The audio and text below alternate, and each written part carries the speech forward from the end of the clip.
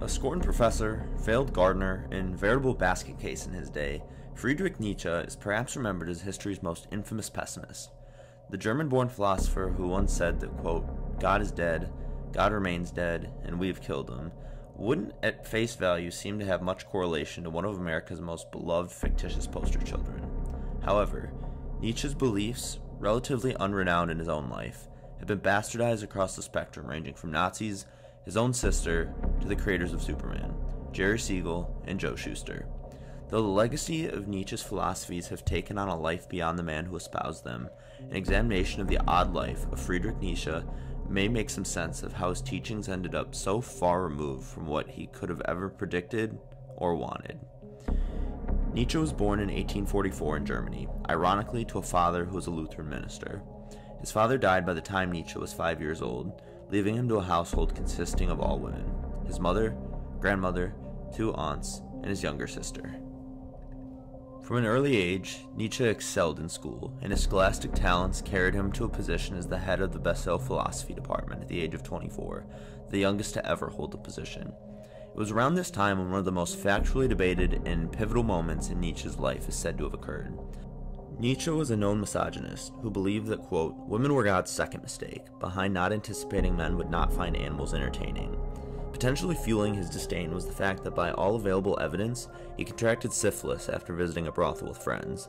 Though he told another friend that he ended up there by mistake, and rather than engaging in any sexual activity, he played piano all night because it was the only soulful thing present. Nietzsche's health was frail throughout his life after the brothel piano gave him syphilis, and likely contributed to his continued down spiral of mental health. He was forced to resign from his professorship by the age of 35, and he would spend a majority of the remainder of his life arguing against the concepts of traditional values and religion. Though his writings were undoubtedly controversial in his day, it was only upon his death and the subsequent transfer of Nietzsche's literary work to his sister Elizabeth that the philosopher's teachings were taken to their categorical extreme. Specifically regarding the concept of the Übermensch, aka the Superman, a concept not monopolized by Nietzsche. The idea was that this man would be Caesar, but with Christ's soul. However, Nietzsche's sister was a fervent anti-Semite, something that made Nietzsche himself very uncomfortable, having once said that he would be in favor of having all anti-Semites shot. Elizabeth would go on to publish a handful of Nietzsche's unfinished works after his death, with her own creative oversight, through a lens that painted her brother as an early adopter of fascism. A fervent supporter of the Nazi Party, Elizabeth Nietzsche's funeral in 1935 was attended by Adolf Hitler, who cited Nietzsche's posthumous works as a justification for his creation of his superior race.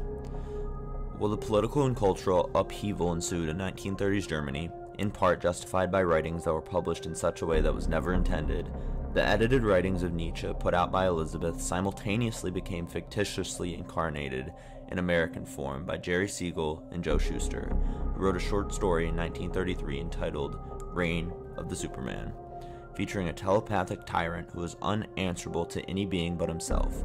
Though the character was eventually evolved into the modern-day incarnation of the all-American superhero, the pseudo-Nietzschean concept was applied to and can still be evidenced in the modern-day Lex Luthor character.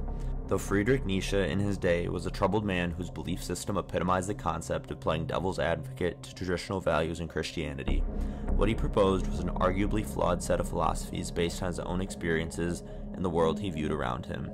His legacy was twisted by the hatred within his sister and misappropriated by one of the most evil regimes in history.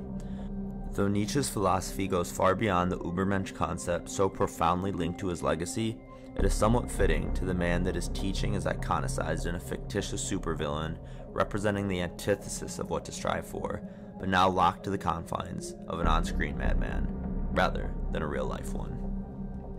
If you enjoyed the video or learned something new, please be sure to hit the subscribe button and the like button, and share it around to your friends. Thank you.